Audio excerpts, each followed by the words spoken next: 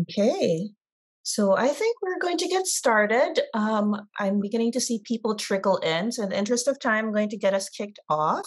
This is a really great topic for us. It's something that's been really a topic of interest when it comes to Ebco. A lot of the categories we work on, whether that's food or pharma or cookware or spirits, really has a premium line or some kind of luxury line. And so we wanted to take a look at how those things are changing and how it might begin to manifest in different ways as we move forward in the next 2 or 3 years.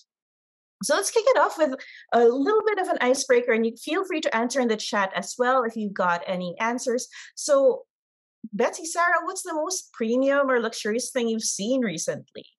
Um, well, mine isn't a tangible good, but rather a bit of an experience. So, wanderlust has definitely gotten the best of me recently, and I've been getting those feelings out by watching a little bit of The Reluctant Traveler with Eugene Levy. And he visits a hotel called the Amangiri in Utah, which is kind of fantastic. It's this beautiful minimalistic resort, 34 rooms, middle of the desert, and the rooms go for about between $4,000 and $12,000 a night. Wow. So, Yeah, very luxurious desert stay. for sure. How about you, Betsy? Yeah, this is probably maybe not the whole answer, but one of the interesting things that I've been curious about and noticed more of is just more of the life cycle of goods. And so the idea of like Hermes, I didn't realize how much work goes into Hermes when you send products for like any type of like retanning or any type of service applied that can really help with the goods feeling new again. I think similar with Cartier. I think this whole idea of you buy something and you're buying it into an entire lifetime of like high quality and craftsmanship, I think is a really interesting space from the luxury lens that we're certainly seeing continue to evolve. But I think even to answer that for the premium, I think we're seeing a lot of that kind of similar mentality happening in the premium space related to goods being thought of kind of from an aftercare model and either recirculated or just continuing to be mended and owned. And I think those are two really interesting models of kind of new luxury or new premium and really thinking about ways to more broadly, I guess, support the luxury model. Yeah, I think that's really interesting because my example is probably the complete opposite. So I think definitely premium and luxury rests on this idea of craftsmanship and that it's going to last you a long time, so it's worth it. But then I think what I was thinking of was the Tiffany and Nike collab, which got the shoes, which got a lot of flack on social media. Apologies for anybody who liked it, but everybody was like, "This is a very boring shoe. You just color the swoosh a different color," and it is kind of the opposite of that very basic craftsmanship idea because there is not a lot of, it doesn't feel like a lot of thought went into it. We're really relying on that brand name and the cachet of those two giants come together. And yet we've seen quite a few people buy it. It was quite a popular collaboration. So I think there are a few tensions that are really beginning to come out when we talk about premium and luxury. Just a great way to lead into my next question. How do you define luxury or premium to begin with? Is that kind of changing? Well, I think to build on both of what you said, obviously craftsmanship seems to be at the heart of it, and how craftsmanship is being defined going forward, I think is the kind of crux of what I see changing. So I feel like craftsmanship and sustainability, as Betsy was calling out, are really becoming interwoven. And there's this aspect of circular fashion that's coming up, as you guys were both talking about in terms of life cycle. I think it's within the sustainability aspect of it. I think there's also becoming a larger backlash to plastic-based fabrics being incorporated into luxury. And now we're seeing a lot of natural fibers come through. So it's not just about sustainability in terms of supply chain, but also sustainability of fabrics, which is interesting to watch. For sure. I always think of like cost and craftsmanship And so I think typically luxury or premium goods exist in the top like quintile or maybe even top 10% of product cost across a category. And then also obviously having a great deal of craftsmanship and a very clear story in their articulation that goes from basically end to end romance of how the product came to be. And I think that type of transparency is something we also see as being more prevalent in other product categories or kind of down market products as well, starting to adopt some of those types of trends. But yeah, I think I did look up the economic definition, and I won't go deeply into it, but it has a lot to do with like supply and demand and when there is product available. So of course, scarcity plays into luxury as well. But it's one of the things like the cost goes up as it becomes scarce, and then looking at like very true economic definitions of this. I didn't realize that it was actually something that's like quantifiable and a very clear market definition in terms of like a macroeconomic trend. Yeah, I think that's interesting. And yes, you did bring up that elephant in the room, which is good. Basically premium and luxury is expensive. But I wonder, and maybe this is a question for the room, like how that's changing, because I do feel luxury and premium, you justify the cost with that quality, but we're really beginning to see a lot of D2C brands, a lot of tech, especially enabled brands that are saying they can produce premium goods at a lower cost when they say, oh, we've cut out the middleman. If you see things like Italic, you see things like a lot of stores that just say we are direct to consumer, saying that we will give you premium without the price tag. Do you think that's something that resonates with consumers, or is that kind of a bait and switch? Is that still premium? I think that's premium, but it may not be luxury. So I like the idea of teasing the two apart as we're talking about it, because I do feel like there's a growing market of premium without having the label attached to it, and people not necessarily caring as much about the label, not caring as much about the brand behind it, but it's more about what is this product made of? What are the qualities? So it's interesting to think about those implications overall for any industry, just where it's quality first, brand second. Is this going to be a larger trend for us to pay attention to? For sure. Yeah, I'm with you, Sarah. I think it definitely falls into the premium space because you are getting goods that have a great deal of craftsmanship involved in production. I haven't seen one of them break through where I'd qualify it as like a true luxury good. Sure. But I think it's a good way of thinking about, even just on like a smaller scale, how to create more premium products and really thinking through efficiency across the entire supply chain.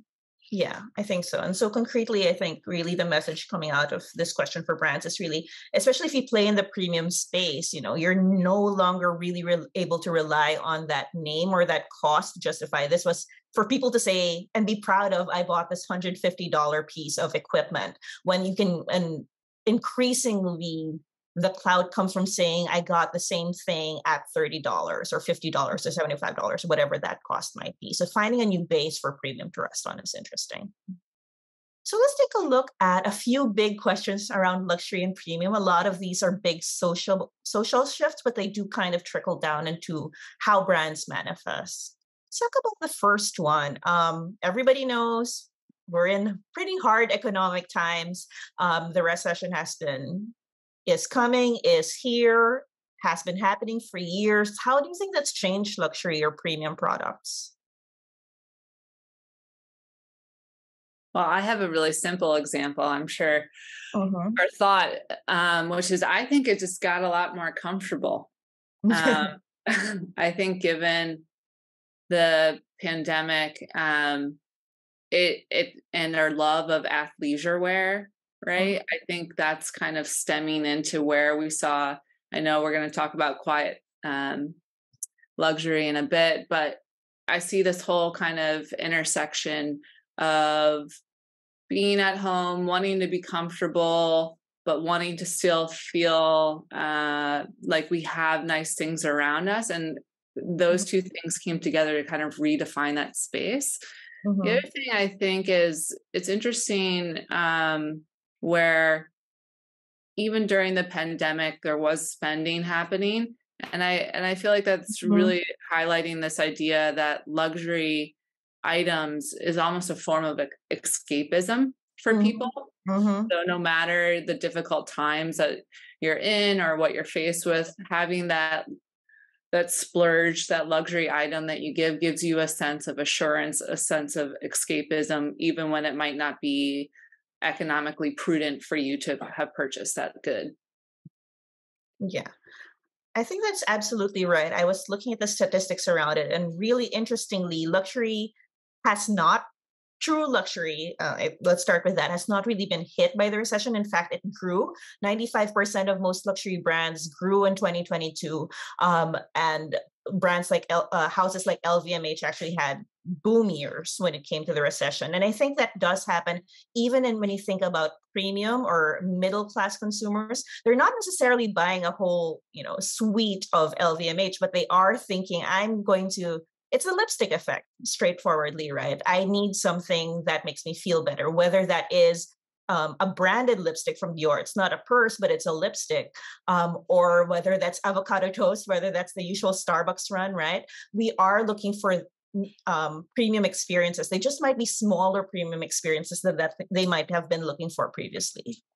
Yeah, that also reminds me of the perfume category, which Mhm. actually also saw a rise in sales during the pandemic, which is really interesting because perfume is kind of viewed as one of those ultimate luxury items. And Mhm. here you are stuck at home, but you're buying perfume and you're wearing perfume again, I think to give you that sense of normalcy, to give you that sense of escapism.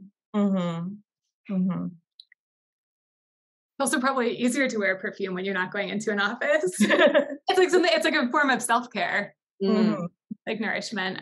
I think I don't know if this is still true, but the Birkin's outperforming the market pretty consistently as being Mhm. like a better investment choice. I think a lot of, especially the super luxury space, um, can be really like heirloom style products if we're talking about Yeah. a, a demographic that's not hit by the recession or economic times, like rougher economic times. I think that um, it also speaks to like bigger economic disparities between populations. I think that's a really clear one that comes through when you think about um, shifting costs for like groceries, for example, or Mhm. necessary goods versus sales of luxury. I think you see really clearly that the people being hit by economic forces are not the people that are buying premium products.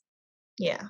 So I think like a couple lessons coming out for brand here, and let me know if you guys agree or if you have any more. So one is definitely focusing on smaller ways for consumers to get involved with your brand, not necessarily focusing on those big bottles or like your big showcase items, but really smaller ones. Maybe it's a smaller pot. Maybe it is a smaller SKU, right? That lets them still taste that and feel like they're indulging. But also, like what Betsy was saying, this idea of being able to justify that purchase and saying this has a lot of craftsmanship behind it. This is a buy this once in my life item that is going to keep going for the rest of my years, that is not going to weather as much as saying buying something that I is use once and lose, right? So helping them justify those purchases and helping them reach those purchases are going to be more important, I think, for those harder economic times. And then, of course, for those that are truly luxury, I guess shorthand, they really are not hit by this recession. So, business as usual for many of the luxury brands. Um, Speaking of luxury brands, who is buying this? How do we need to rethink the face of luxury or premium? What's the demographic here, do you guys think? So one of the interesting things I was looking at was, I think when we think of a lot of luxury, and you still see it in their advertising, in their marketing, this tends to be predominantly Western, predominantly white. But looking at who is actually buying, and I think for a lot of premium brands, you already know this, a lot of these are Asian. So you're seeing quite a lot of Chinese consumers buying up stores. You're seeing a lot of the rise of Indonesian and Indian markets as well, but also Gen Z. How do you guys feel about that kind of shift? Do you think brands are lagging or kind of have their finger in the pulse when it comes to that? Well, interestingly, I think actually there's some new tech services that have come up to serve Mhm. some of those markets. So I was just reading about a new service for Russians to get luxury goods that are Western based, and it's essentially like a third party that will purchase the items, repackage it, and ship it for you. So Mhm. it's interesting to think about um, global kind of accessibility within the like changing face of it. And will our luxury brands, will our all these channels of goods eventually be available to everyone globally? I think to touch on what you're saying, Catherine, about, some of these other demographics outside of the US and outside of Europe, how are Mhm. they getting accessibility is really interesting to think about going forward. Yeah. I think one thing that really sparked a thought for me, Sarah, because again, um in China, in Russia, and a lot of other places, I think the implication for brand here is that the person buying the item might not be the person using the item.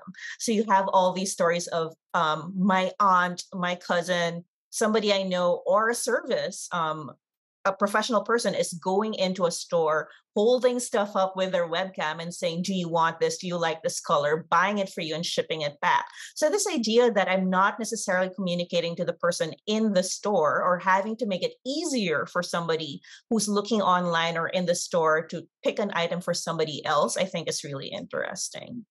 Hmm. I think we see that with like I think two areas just making luxury more accessible would be like the secondhand market. So you think of the like Rebag and the Real Mhm. Real as really driving accessibility across luxury products.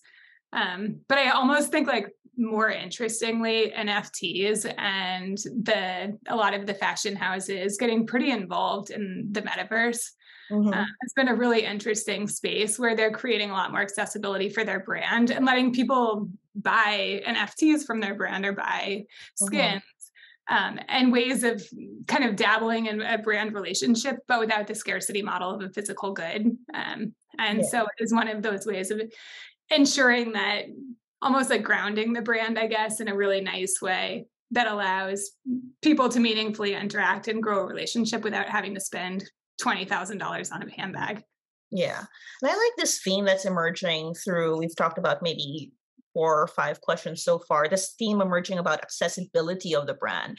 How do we make premium more accessible to more people? How do you think that tension sits? Or maybe this is a question that is up in the air for everybody. How does that tension sit with the idea that most premium, a lot of the advantage of premium or luxury is that it's exclusive? Should luxury or premium become more exclusive or become more accessible? I think it should do both, but I think it's pretty complicated. Like I think the metaverse space or like the virtual goods space is a really great place for luxury brands to play. Um, Mhm. but I don't think that brands like Hermes or Christian Louboutin should dilute their brands in ways that develop kind of more midstream models because I do think that changes the dynamics of a brand and their competitive advantages.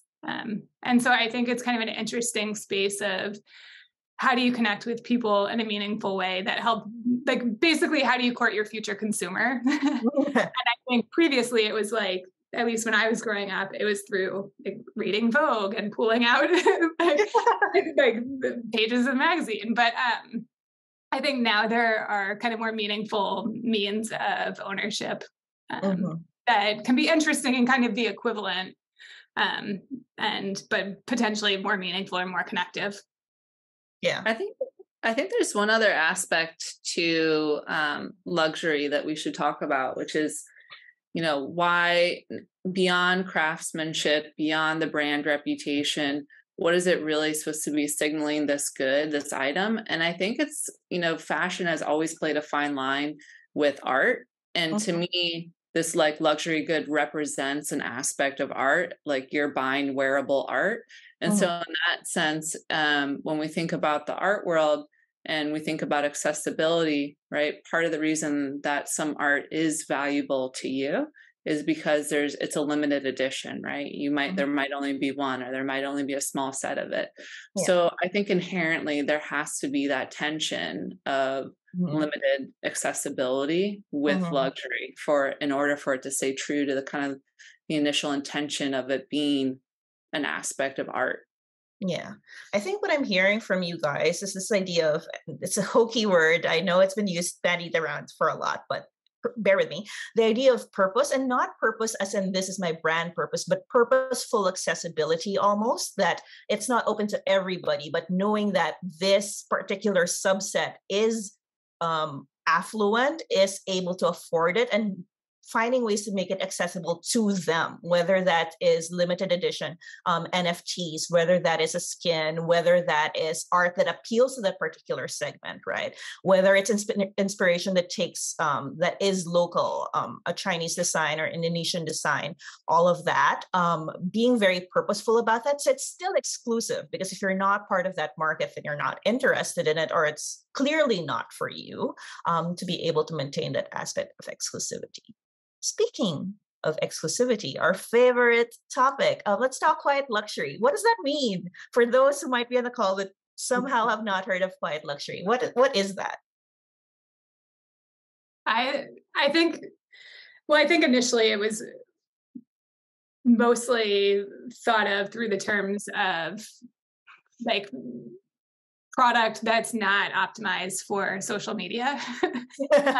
And so it tends to be things like baseball hats that don't have a logo on it, a lot of like Loro Piana, like cashmeres, just unbranded clothes, I think, that really signify high quality, but in the eye of the wearer versus signaling to everyone around them a general aesthetic. I think it has taken on almost new meaning to some degree, where it's getting consolidated with like the old money aesthetic, but I don't see them as the same thing at all. And I think it does become a little bit problematic when you combine it with something like old money aesthetic. Yeah, I'll build on that. I think for me, I would call it understated elegance. But to what Betsy's saying, I totally agree. I think there's a tension right now between it either being defined as kind of an old money aesthetic of ladies who lunch, kind of socialite aesthetic, versus it being kind of what I was saying earlier, is I also see it as a trend of really just like comfortability, right? Like this notion of not wanting a maximalist style, but wanting to be a bit more minimalist, wanting to have these luxurious natural fabrics like cashmere and linen, I feel like are the heroes of quiet luxury. And so I think there's this notion of the two different feelings there. Like perhaps it's a sense of people wanting to not feel as loud when they go out, don't want to have as much attention attributed to them, want a bit more comfort. And then is there a sense of, with the correlation of the popularity of Succession, like, are you trying to also signal that you have a lot of money, buy some of these luxurious fabrics you wear? That's a question. Like, I'm not sure I know the answer to that. I think it's really based upon the wear. Yeah. I think where those two come together is around this idea of, it's almost a secret language, a coded language, right? Quiet luxury entails, almost to some extent, trusting your customer, trusting that they will know that this is better quality, that you should be buying 100% cotton, that this is pure silk, all of that stuff, without having to say it. And I think, the usual example for this is Bottega Veneta, right? They have logoless brands, but the fact that their weave is so distinctive lets people know, even without the brand name being on it, that this is a very expensive brand, that this is a very luxurious brand, right? So I think there is that leap that some brands are more comfortable making, being able to say, like, I'm going to put this brand there. I'm not going to splash it with logos, but I trust you to know that this is expensive. And to that extent, I trust the people around you to understand that what you're wearing is expensive, right? The linens, the suit that Shiv wears in Succession, right? To understand that these are expensive. And I think for brands, maybe that's a question we sit with. Do we have those kind of design signatures that I look at something and immediately know it is from this brand and therefore it is of that quality? And I think maybe that's the only way you can engage with it that's not particularly problematic. What do you guys think? Yeah, no, I think you're spot on. I mean, I think the row is another really great example. You Uh-huh. can spot any row product from, I think, a mile away just because you can see the drape and the seaming on their clothes, and it really does feel like a celebration and art. Yeah. But it's certainly not logoed or labeled, or I mean, it's all neutral as well. So it's that's a good example. I mean, there are a lot that have just kind of traditionally stayed this course, and I think it has tended to pay off. Yeah. In the long term. Yeah. How do you think that might manifest? And this might be a difficult question for more premium goods. So I think a lot of the products we work with, food, drink, beauty to some extent, how does that manifest then? Do they, in terms of signature? So I can think of at least materials, beauty, for example, having really finely milled powder, right? Or having this kind of glitter that's not terribly obvious, right? This kind of, I guess, like a quiet glitter placed in blush, or in food in the type of organic, farm raised, free trade, all of that. How else might that manifest? I think for me, it comes out a lot in branding and just implications for your brand. So I think we've been seeing it for a while now, but kind of neutral, monotone palettes or weigh in, whether it's on clothing or through your branding. Obviously, being a bit less bold, I think for most brands, they always have in their brand attributes, we want to be bold. And the question is, how do you do that in today's world where people maybe don't want as many loud things that they're looking at constantly? They want things to be a bit more subdued, a bit more easy on the eye. So I think those are key things to think through. Okay. I think with like related to branding, I think we are seeing a bit of a return to like typewriter at ish fonts, like cream backing, with like back to some degree, maybe a serif. And I think we are starting to see some push in directions that do feel more minimalist, more clean, but also not like innovation, like an Apple model, but just clean and feel like they are more like crafts oriented. So like handwriting type fonts and typewriter fonts and things like that all articulate this really nice attention to detail. Yeah, I think I saw somewhere that the fashion houses in particular are kind of coming back in terms of their logo. They had made it kind of more millennially, very the ordinary kind of branding, and they are going back to their more, well, for lack of a better word, fashionable logos, going back to their traditional roots. We're seeing things like Burberry talking about like the return to British fashion. So really, maybe for those brands that are older, actually, it's this rebranding into classic, into really appealing, rather than trying to chase after that kind of more millennial vibe.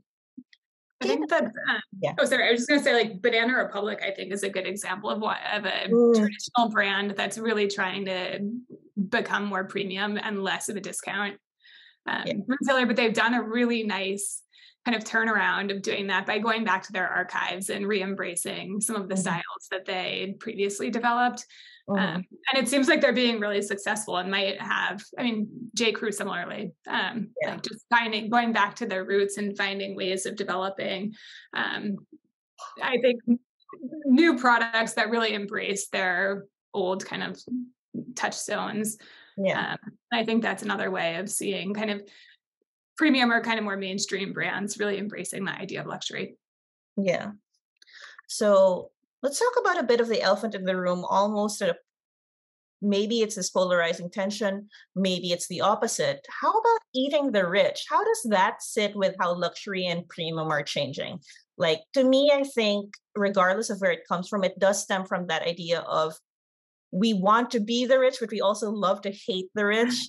There is this weird tension about how do I deal with it. But I think at the end of the day, it actually still lands in the same place as quiet luxury, where you don't want to flaunt your money.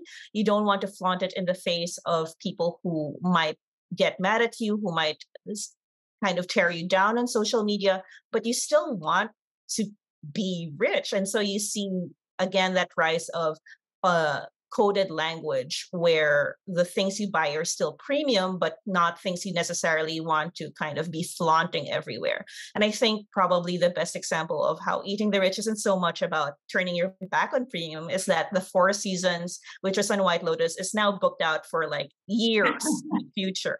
So yes, we love to hate on them, but I don't think it necessarily means people are turning away completely from the idea of premium or luxury. How about you guys? No, I think you're spot on. I think one of the things with this piece that we might see continue to evolve, especially if we are in a more recessionary environment long term, or just more global instability, will be the return of the just brown shopping bag and less logos on products. But I don't think that the luxury market overall will evolve. I mean, I do think that it's shown that it's pretty resilient. As long as a certain percentage of the population can still buy it. But I do think there's a certain level of signaling that you'll see. I don't know. I remember the recession of 2008. Several brands were rolling out just brown shopping bags to prevent people from being ridiculed that are still buying while others suffer. And I think that will continue, and we'll see a lot less branded kind of products associated with the shopping experience. Yeah. Yeah, I think definitely less bling is probably the way to go now. I think the point of bling for a long time has been to put it on social media. And so you have those influencers saying, I am drinking this very expensive spirit while sitting in my private plane. And now those have been kind of exactly become objects of ridicule. So now it's again going back to that coded language of I'm going to post it and those of my friends who know will understand, but people watching from a distance or, gawking would not. Okay. So kind of a flip, kind of a breath of fresh air. How about 3D printing or AI? Let's talk process. How has that changed premium? Yeah, I think there's some really interesting things happening in this space. I was just reading about an AI fashion week that happened. Oh, wow. And all of the lines that were shown were obviously created in this virtual universe, and people could choose the kind of models that they put it on. They could even put it on aliens if they wanted to, right? But what was interesting for me was that people were using platforms like Midjourney to create these visions, and it was kind of this amalgamation of their own creativity mixed with this new super AI power. I have this great quote that I wanted to share along that, just on the sense of creativity from one of the designers. She said, I've used it to essentially collaborate with myself, but in a way, I see it almost as if you're collaborating with the collective consciousness of all humanity. And that's something that's really exciting to explore. So I was like, wow, this is so interesting to think about.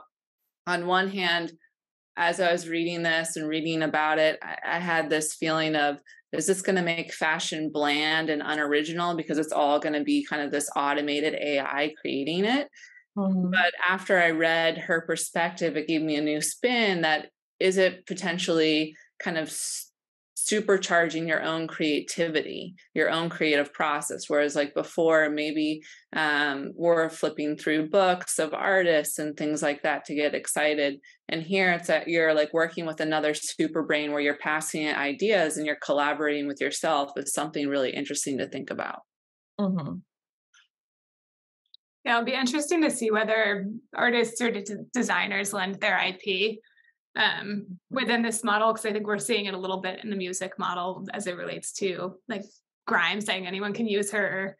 And then also I think didn't Kanye do one that was like Donda? His record, wasn't he letting anyone sample his music?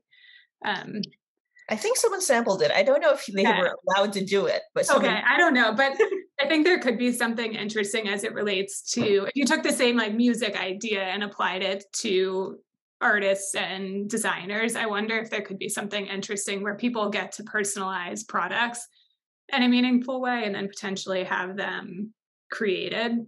Mm-hmm. I think that could be kind of an interesting way of infusing creative expression within a designer's IP. That could be a really interesting way of, like Sarah was saying, like merging and collaborating in really creative and interesting ways. Yeah, I love that. I love the idea of collaboration really beginning to make its way into premium.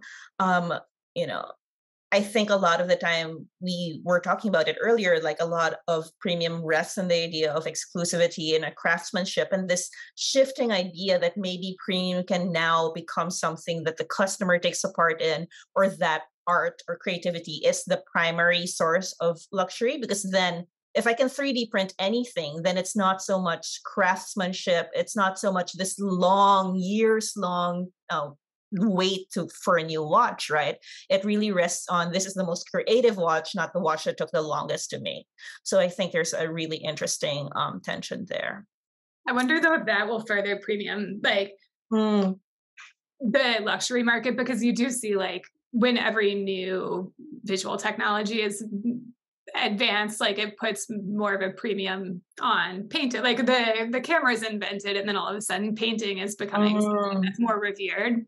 Or viewed from more of a craftsmanship perspective. And I wonder if we could see a similar piece there where it's almost like the mid-tier is the one that's being disrupted.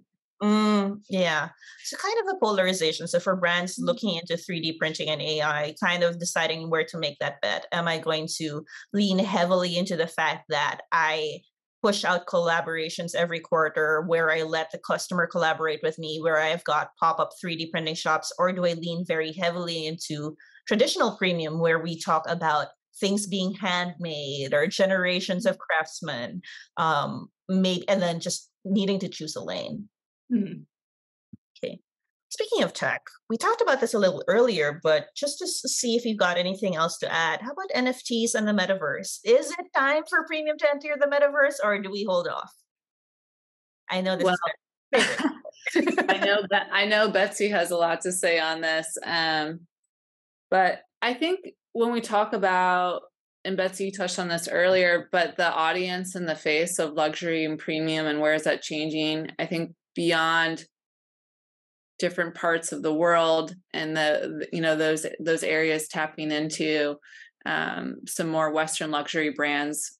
I think Gen Z, right? Like, how is Gen Z playing into premium and luxury? And Betsy, you already touched on this, but I think NFTs are really the way that luxury brands are starting to speak to Gen Z today. So I was looking at Prada, for instance. They created something called Time Capsule. Started in 2019, but they set it up so the first Thursday of every month, they have this good that is paired with a physical good that is paired with an NFT that's only available for 24 hours. And most recently, kind of in the realm of quiet luxury, it was quiet luxury meets street style. It was like unisex tank tops with a little bit of street style basketball flavor, basketball jersey. But then it was also made with upcycled fabrics. So it was kind of combining all these different things that we're talking about then with an NFT. But what was interesting was the NFT so far has been free. It's really been the physical good that you're paying for, and then you get this NFT for free. And so, Betsy, I'm curious to hear like your thoughts if you're starting to see people paying more for the NFTs from the luxury brands, because so far what I've seen has really just been NFTs are an additional freebie in addition to the physical good. Yeah, I think in the short term, I think that's probably the best way to go. I mean, some brands have tried to sell. I think maybe it was Corvette. One of the car manufacturers tried to auction off an NFT. and ended up being like just massively embarrassed because they didn't have a single bidder. And I think there is I think consumers are smart, even if they are impulsive. And I think asking someone to pay for an NFT that doesn't have really clear utility is a real challenge. But I do think that a lot of the NFT usage today is a means to build community and to build a stronger relationship with the consumer. And so I think it will open up to additional monetization streams over time. Aloe Yoga is probably a good one where they sell the product, but it has an NFT and a digital twin to think about the life cycle of the product and maintenance of the product. And I think it's an interesting example of, although you can't necessarily charge a premium on the product, it does allow you to stay engaged with the customer beyond like a CRM platform might not be as exciting or as engaging as they were 10 years ago. So I don't know. I think it's a nice way of embracing a new touch point, but I do think that they will be sold in the future. And then of course, in the gaming space, they are sold frequently. So yeah, I think that that's something that will continue. Like if it's a skin or something that you could actually like meaningfully interact with, then I think you can sell that. But just the NFT itself is a real challenge right now. for sure. One other twist I wanted to put out there that's interesting for us to think about with NFTs and where they're going is, could they also be an extension of people, they want to purchase, they want to buy things, but they're also trying to be sustainable. So it's like a way to get an aspect of this luxury brand without buying into a waste stream. I think that's something really interesting to think about, because all these brands that I've been looking at are really prioritizing sustainability, these luxury brands. And I wonder if long-term strategy, they're thinking about, we get people used to NFTs, and thereby we're meeting our CSR initiatives while also increasing our revenue by adding this new good of NFT. Interesting to think about. Yeah, for sure. There is an entire kind of territory around aspirational ownership. And just that idea, especially for people that are actively engaged in Roblox or one of the gaming platforms, getting more satisfaction out of their digital goods than physical ones. And so you see them starting to spend more of the disposable income on virtual goods, which I think is something that surprises people that aren't actively involved in video games, but it's certainly driving a lot of growth for those that are. And I think that as we see that kind of continue to evolve, we will see other motivations and reasons to buy virtual goods in lieu of a physical one. Yeah. Speaking of physical versus virtual versus other goods, how about the rise of experience over things, right? And that kind of, maybe NFTs and the metaverse are the most extreme version, right? Where I don't have that physical item, but even closer in, how do you think that's changed the face of premium or luxury? I think it extends the relationship in a pretty interesting way. Like a lot of luxury brands also offer an experiential element to a purchase that I think is really smart. And so oftentimes you're getting educated on the craftsmanship and on the person, even going as far as the artisans that are making the products. And I think then really pushing into a physical good with an experiential element is kind of an interesting space where we saw brands reacting pretty quickly to really meet this need. And then, as Sarah said, amangiri, of course, is the ultimate experience, because it's also like photographed constantly, and of course, something you wouldn't go there without putting it on your Instagram, I would think. So it becomes bragging rights and signaling as well. And it feels like it fits a quiet luxury vibe too. So it's interesting. I think to build on what Betsy's saying, it almost seems like experience has to be part of the shopping experience. Like there has to be something bigger happening in and around your physical good. One thing I saw that was kind of interesting was Coach recently launched a new AR kind of virtual try-on window outside of their store. So as people are walking by, it's kind of this digital moving billboard where it captures you, and then it starts to overlay contextual things on top of you to kind of drive you into the store, make you more interested in what's happening. But obviously it's this huge amount of tech infrastructure built around just trying to get someone into store, building an experience that feels unique to them. It brings me back to the days of years ago going into Glossier down in LA and being super wowed by, in the back, once you go through the store, there's this huge tunnel that's purely meant for you to go in there and take photos of yourself in this very well-designed tunnel. After you have tried on your makeup, of course. So you go in, you put on your face, and then you go in the back and you're in this weird, like virtual, cool world they set up where you're taking pictures of yourself. So I think it's just become the norm, right? Like, I don't think this is anything terribly new, but it's definitely going to become more of the norm, where if we're getting people to go in store, they really want to have an experience. It's not just about, oh, I'm going in to pick up this thing. I want to go have an experience with the brand. I want something unique to happen that I couldn't get from going online. Yeah. And I think like what's really interesting is that the experience isn't only about experiencing the brand's front face, real face, I suppose.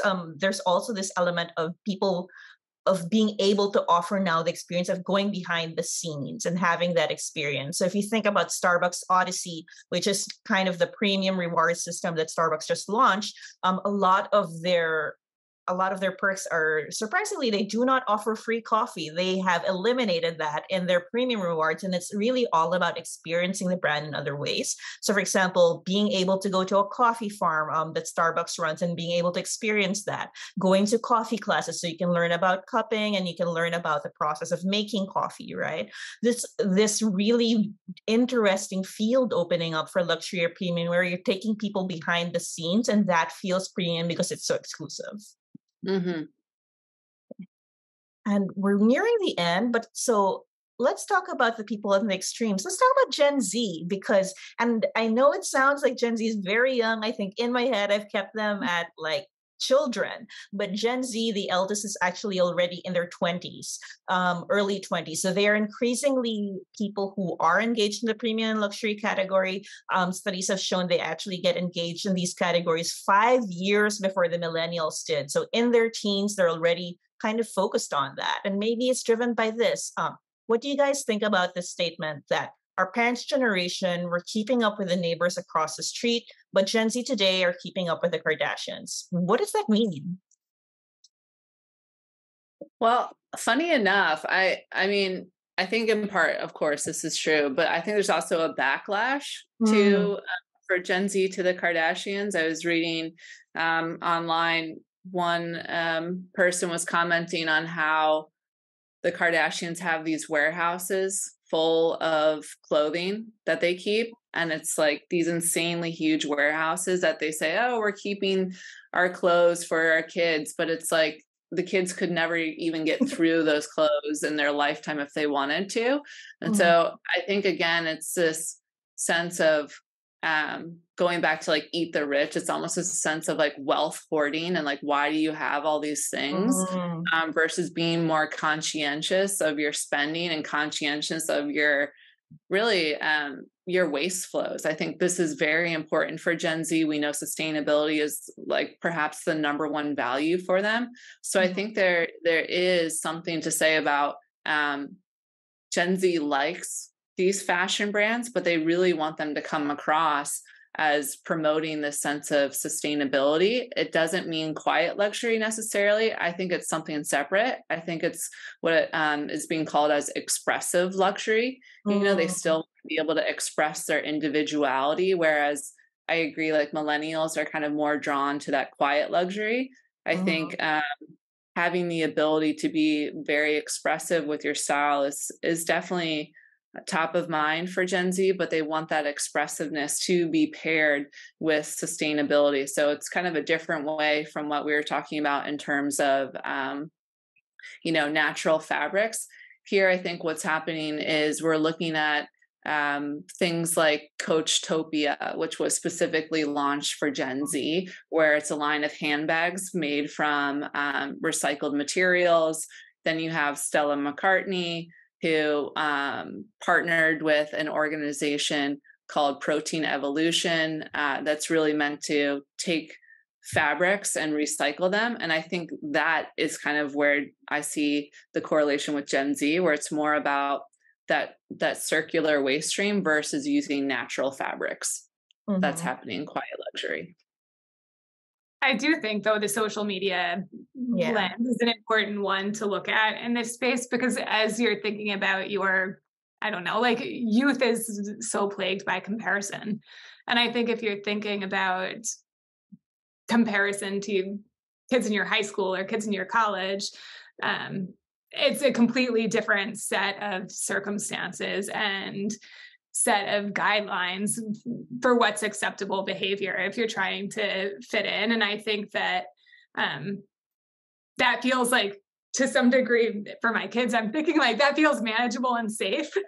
I mean, as you do expand, and regardless of like what the influence is, I think as the influences get bigger, then you do see kind of demands start to change, and what expectations are or what normal is does shift pretty profoundly. And I think if we're not comparing it to the Kardashians, we're still comparing it to probably someone that wouldn't identify with the trends happening at your high school or the trends happening at your college. And so I think there is this like aspirational element that has become normalized that can drive kind of consumerism, especially for these luxury goods, when you don't have the disposable income, but you are prioritizing things a bit differently in order to be able to afford them because it feels normal to you. Yeah, I think so. Just this kind of widening, I think, of influence, right? I'm no longer, if I'm on TikTok, I'm not necessarily only looking at my high school. I'm also looking at really cool teens in Japan, or I'm looking at really cool teens living in Sweden and trying to copy that kind of premium aesthetic. It's really interesting. So we're coming up at the end of time. So let's just spend a couple of times talking about a really interesting topic that a lot of brands have come to us asking about. This challenge of Amazon, thrifting, dupes. What do you think brands should do about these kinds of things? What does it mean for premium? I'm excited about the power of like authentication of products on blockchain. I think that will be really huge, especially on a lot of these goods that do become more luxury over time. And so I think that's going to be a really interesting space, and one that will accelerate pretty rapidly, especially when we think about like a lot of the resale sites. And just knowing that you are buying a genuine product and then being able to continue to pay homage to some degree to that brand, I think is really important. For sure. I think for me, like, what's really exciting in this space is these Amazon, this thrifting, these dupes, by nature, they have very low margins as compared to something like luxury or premium, which has much higher. So being able to go back to your capabilities. And I think what we found over and over for our premium brands is the importance of service, the importance of concierge, really being able to, like Betsy said in the beginning of this call, to take the time to repair, to take the time to white glove service anything you need. And I think that will increasingly become the differentiating factor when we think about really premium, really luxury brands. Okay. And in the last couple minutes, one statement each. What change are you most excited about when it comes to premium and luxury? If you had a project, what would be the coolest thing to work on? Luxury travel. No, I thought White Lotus, since you mentioned it, was an incredible, to me, it felt a little bit like sci-fi predicting a shift. I think it's going to be really hard to stay at a Four Seasons property in a future scenario where so little of your money is actually being fueled to the local economy. And so I'd be really interested in studying how the like luxury hotel market will change over time. Well, I think I'll go back to what I was saying all along, which I'm really excited about craftsmanship going forward. I think being interchanged with sustainability, and that the two are going to inherently be linked going forward. It's going to be a requirement. It's not going to be a nice to have. So looking forward to those shifts. Yeah. I think I'm pretty excited about how price is increasingly getting pushed out of the equation when you think about premium. Although, of course, in luxury, it will still remain the idea of anybody being able to create something that feels premium with 3D printing, with the rise of tech, with the rise of AI or mid-journey. Thinking about how those things are going to change luxury is really interesting. And we are just at time. So I want to thank you guys for being on the call with me. I learned so much from the two of you, and I'm sure our audience did as well. If you guys have any questions, please just reach out to me, and I'm happy to noodle even longer on this topic. But thank you all, and have a great Friday.